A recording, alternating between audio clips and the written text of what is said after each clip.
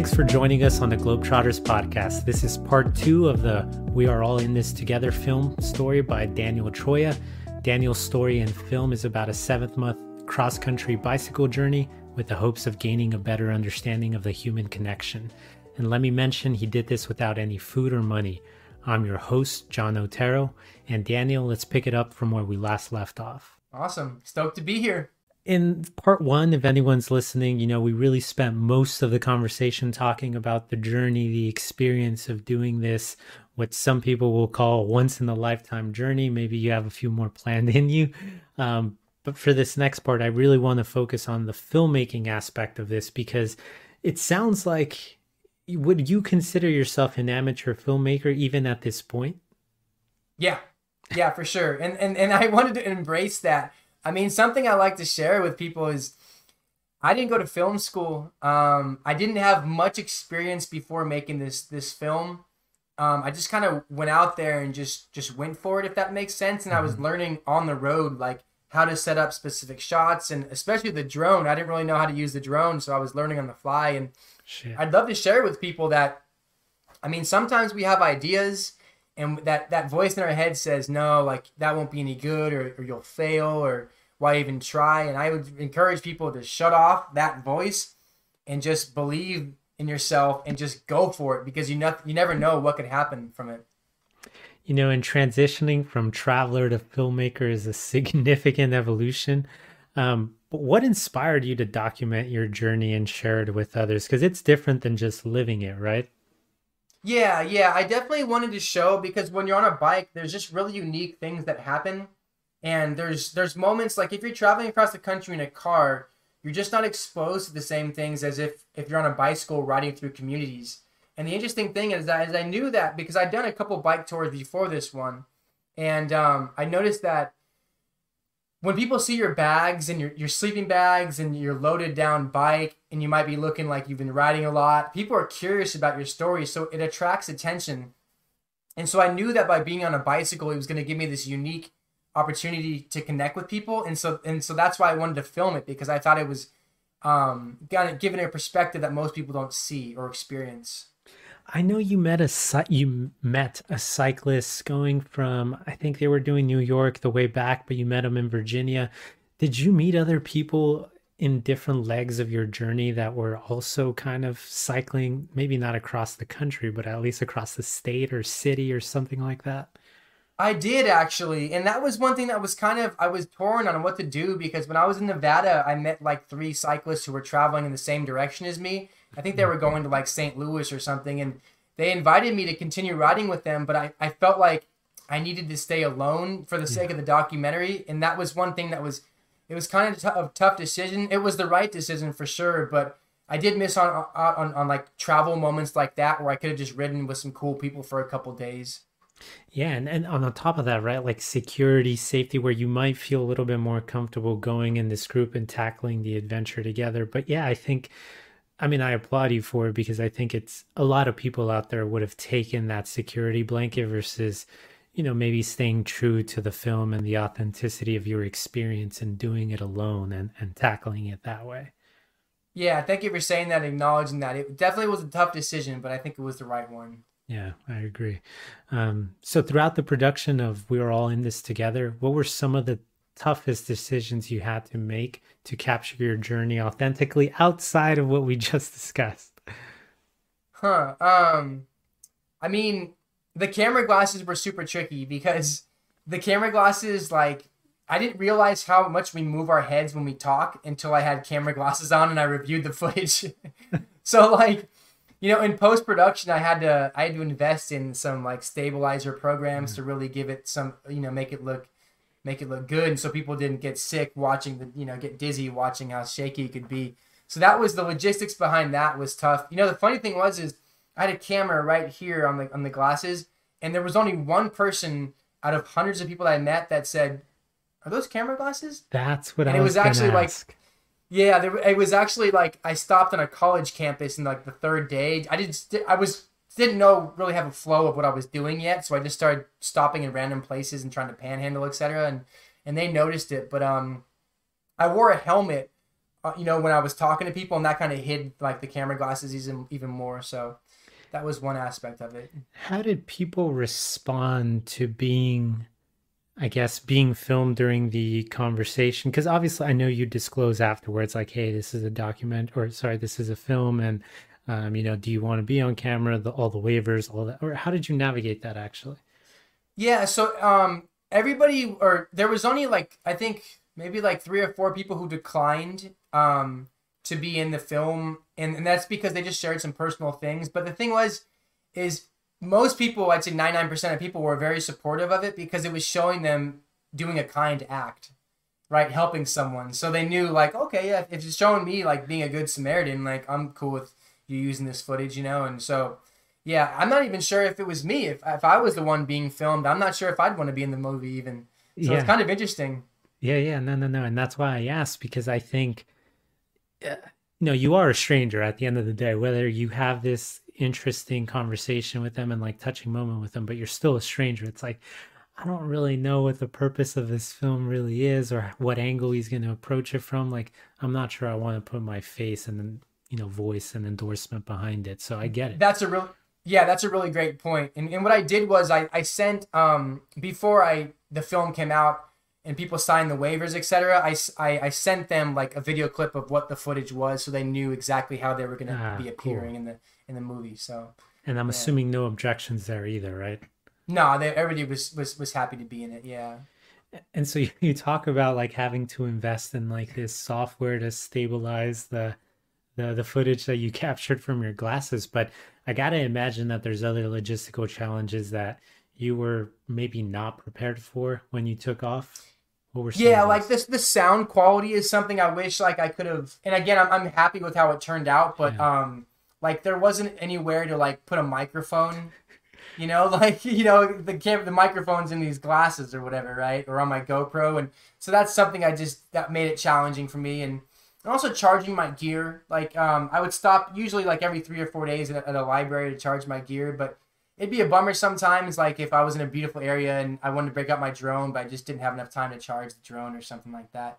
So that was challenging. And Any issues with you ever getting inside one of the libraries, like, maybe, or was it all pretty accessible?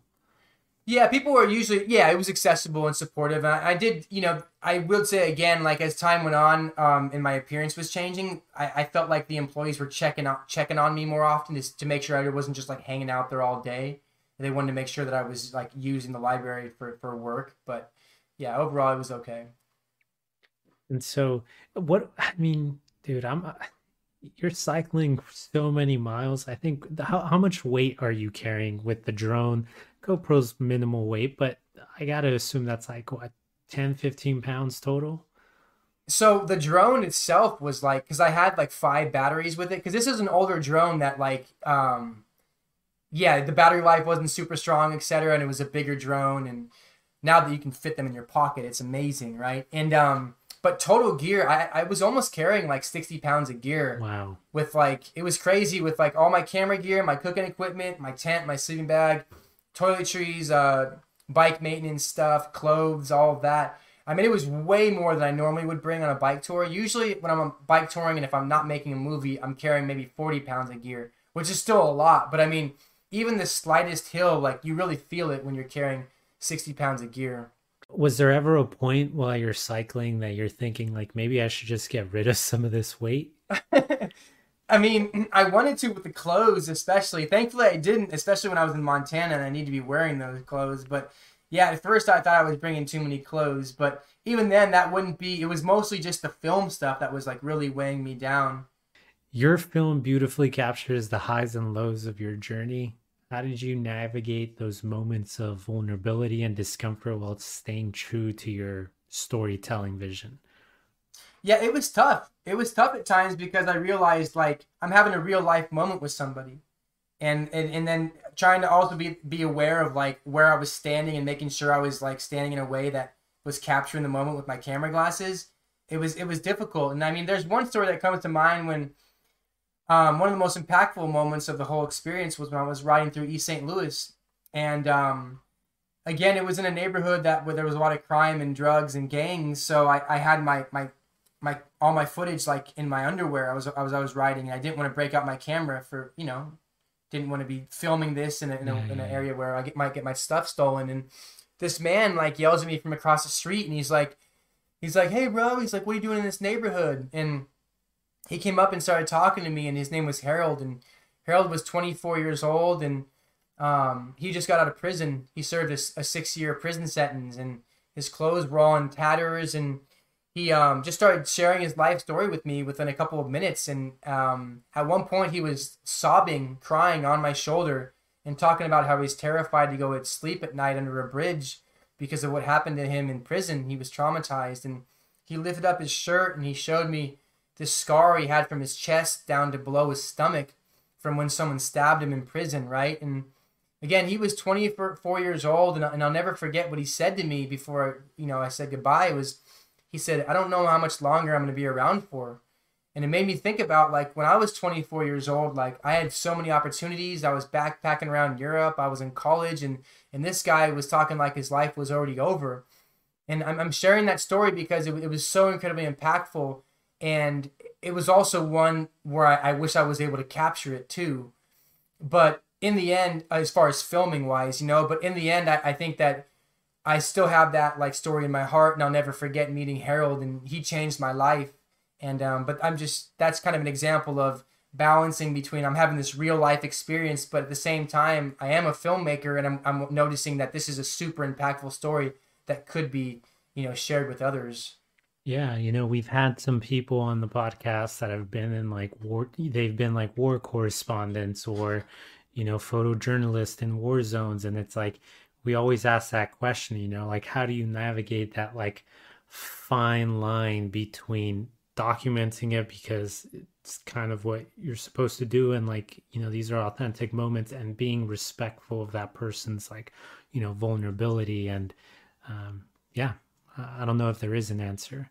Yeah, I hear you. And what's funny is because I was like kind of halfway in, halfway out with certain situations. Like when I went through East St. Louis, when I rode through there, where again there's just a lot of crime and drugs, unfortunately, and a lot of lack of opportunity. I didn't break out my camera very much because I felt like in some ways it was going to be like disrespectful and like in a way like exploiting like their hardships for like a film, Mhm. And I was torn on what to do with that. Yeah. And so, looking ahead, what do you hope viewers will take away from watching We're All in This Together? And how do you envision your film inspiring positive change or dialogue? Yeah, I hope that more than anything, I hope that people see it and just want to treat each other better. I mean, there's been some really super beautiful moments of like people sharing feedback with me, whether, people saw it, on the streaming platforms, and they'll send me an email, or at film festivals, people will come up to me and share stories, or it's really beautiful. I mean, even just a couple of weeks ago, there was a person I met who, and she had recently lost her mom, and then within a couple of days, she just happened to come across my film, and she said that watching the film gave her some peace and some happiness, and helping her with the grieving process, etc. And that's just like the biggest compliment I can ever receive, and I'm so grateful to be able to share this movie with people. And I mean, if people feel anything from it, feel hope or happiness, or that just means the world to me. So I would love it if overall people wanted just to treat each other better and show up for each other. Yeah. Have you been surprised at the reception that your film has received? Or has it exceeded your wildest expectations? Not sure where you stand on that. Yeah, I really appreciate you asking the question, John, and I'm gonna answer honestly. And it's gonna from the moment that I came up, this idea came into my head, it felt like I was more sure of this one thing than anything in my entire life. And I wouldn't really consider myself very spiritual, but this entire journey, like everything that happened along the way while I was on the road, etc., when the hardships would happen, the desert, the mountains, like the people I came across, it all felt like it was like playing out exactly how it was supposed to. Mhm. So I've been very fortunate to receive like a good amount of recognition at film festivals, etc. And the cool thing about that is it's not this like individual achievement. It's the people that came into my life while filming, this documentary. Like they created this story, and it's this collaboration. And what's really beautiful is the theme of the movie is togetherness, and to make this movie, we needed to work together, as um, and collaborate. And so I wouldn't say that it's a surprise to see it, because it felt like it was all supposed to happen. And the people that I met their acts of kindness were so beautiful and meaningful. So I felt like I definitely had a feeling it was going to resonate with some people. And again, giving all the credit to the people I met. They're the ones that created this story. Yeah, no doubt. And then kind of switching a little bit to the more technical side of things. If you were your harshest critic, or whoever it is that, you look up to or is a mentor to you in the filmmaking process, I don't know anything about filmmaking. Like what would you have done differently in terms of, like, maybe angles? I don't really know what I'm talking about. Yeah, no problem. And I just would have filmed way more. Even though I had hundreds and hundreds of hours of footage, I just think there was still a lot of opportunities where I could have just filmed more of the lifestyle I was living. Things like that. Yeah, because the angles and stuff, I think, whenever you're making a film, that'll always happen. But I realized that there was just a lot more opportunities to film more of the lifestyle that I was living. And that's something that I thought about for sure. And were there ever moments where you have to, like, place, like, let's say the GoPro, place it somewhere, you're filming yourself, and then you have to walk back to, like, get it kind of, I don't know if you've ever seen Survivor Man, in which Les has to do that all the time, right? He's filming himself hunting, but he has to go back and forth for his equipment. Yeah, I did that with the GoPro for sure. I didn't do it in the mountains too often because I didn't want to have to ride back up the mountain, you know. So that's something I would prefer to use my drone out there. But yeah, I definitely had moments like that where I would set up the camera, and I mean, and just kind of touching on that a little more. I mean, I was uncomfortable with putting myself into the story, and so that's why I was saying that there was moments I wish I would have filmed more in regards to the lifestyle, but I just felt like there was an important story to tell, and I didn't want to. I felt so self-conscious about being on camera, etc. And then once I got back and started editing the movie, I realized that that's an important part because it's showing how these interactions are shaping my perspective of humanity, etc. But there's been a level of discomfort, not just with making the film, but also with it being out there now. Of like me, I've always been anonymous, and now like this film that I made is like available for people to watch, and there's a little bit of discomfort because in the movie I talk about some of my vulnerabilities, and at one part I cry, like, and it's like that's just uncomfortable to be out there in that way. Yeah, no, I hear you. Again, I can empathize. Have there, for all the positive, you know, criticism, no, for all the positive support you've received for this film, has there been any backlash about you trying to, like, live this lifestyle when, you know, you come from a place of opportunity and privilege, if we want to label it that way? Oh, I'm so happy you brought that up. And yeah, definitely. And that's why, and I want to talk about that. That's like at the very beginning of the movie, the Yeah. first thing you see is me acknowledging the privilege that I have to go and do this because that's super important to talk about. And there's people who haven't seen the movie who maybe they'll read a headline and talk about the privileges, etc. Like, but I just encourage them, hey, check out the movie. Like, that plays a role in the movie. I acknowledge the privileges I have, and again, it's a really important conversation to have because in some ways my privileges, or not some ways, my privileges did allow me to go and put myself in these vulnerable positions. But at the same time, I think it allowed me to show some beautiful interactions with people that wouldn't have happened if I didn't have these privileges. Yeah, no, I agree. It makes sense. And then kind of last question about, you know, technical aspects of the film, the soundtrack.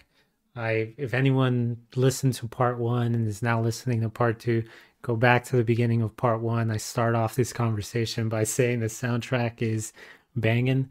Who helped you? How do you figure out what music is the best for a certain scene and, like, getting the right oomph for that scene?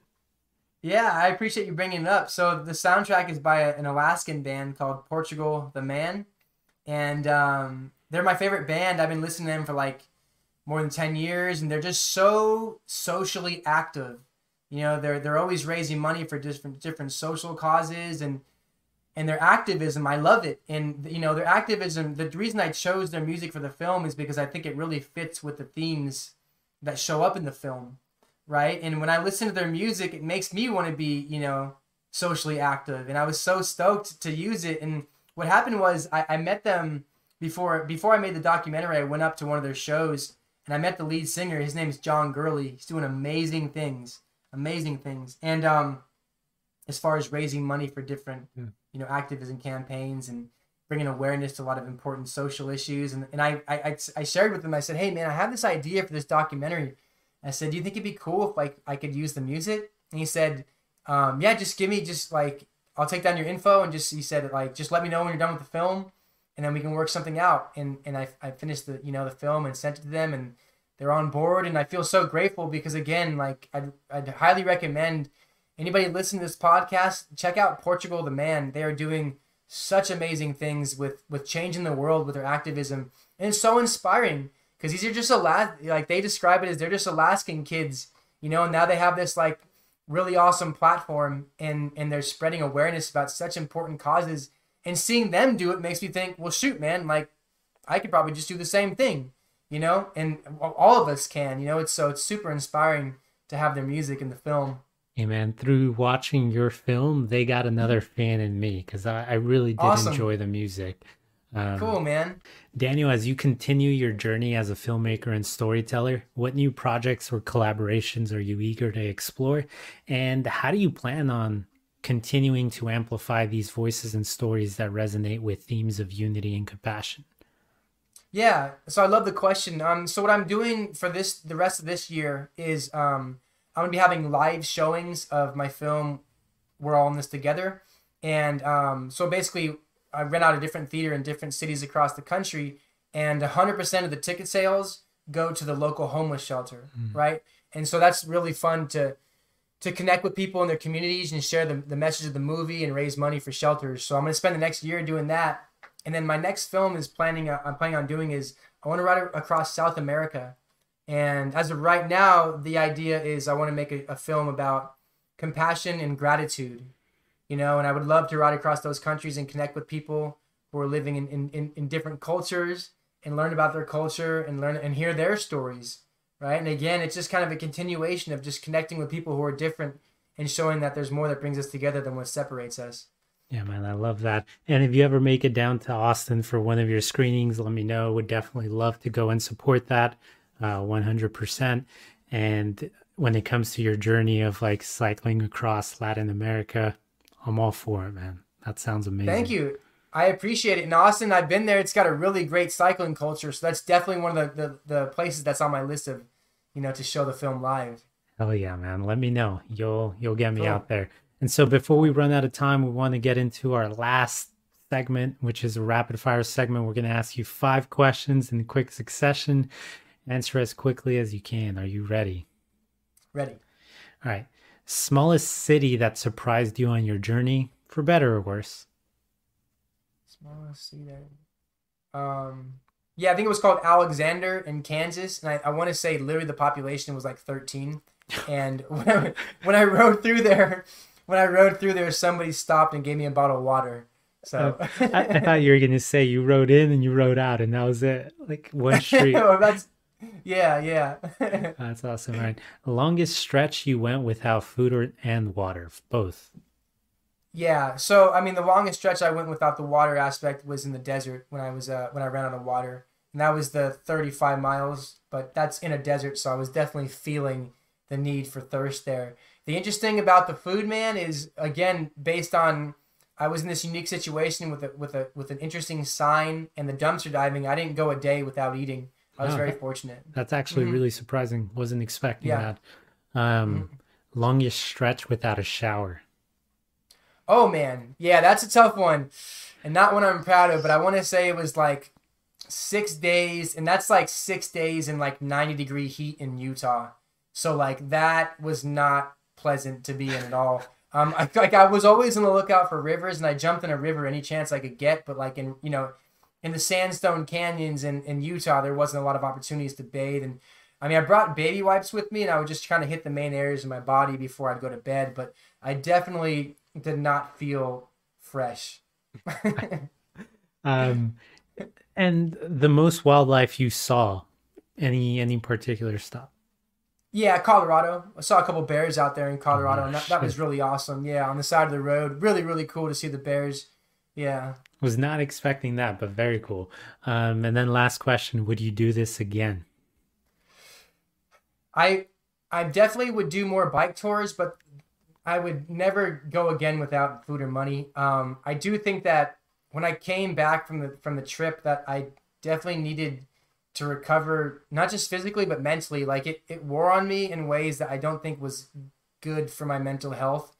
And again, I was so privileged to be able to do this in the first place, but that strain that I was feeling towards the end, like I was a very different person when I got back than when I left, and it took me a while to kind of feel like my mental health was back in the place that it needed to be. So I wouldn't do that aspect again.